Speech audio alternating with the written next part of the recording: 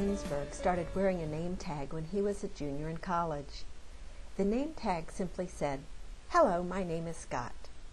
He did it just for fun as an experiment, and it turned out that people were a lot friendlier and more willing to connect with him. They found him more approachable. 9 years later, at age 29, Scott continues to wear a name tag 24/7. In fact, the name of his company and website is "Hello, my name is Scott." And his tagline is, "That guy with the name tag."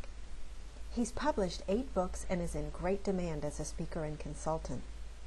What he's learned about being approachable is instructive for all of us.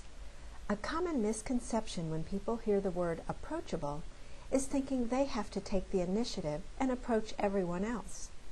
But that's not always true. Sometimes you simply need to help people feel relaxed and comfortable. So how do you do that?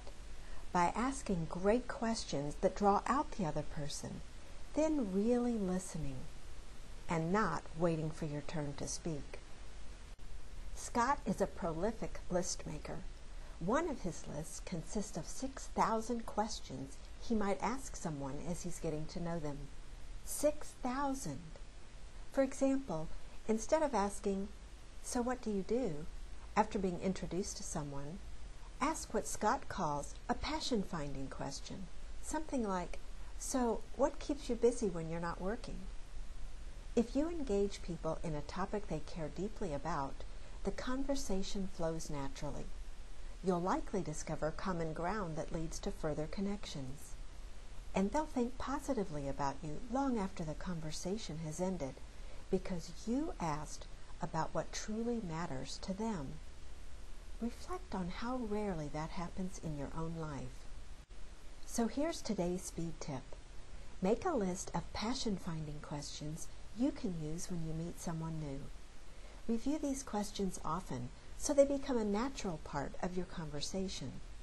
And after you ask a question, really listen so you can ask good follow-up questions. The connections you make with this approach will be deep and lasting. Because more than anything else, people want to be understood and appreciated. Masterful listening satisfies both needs.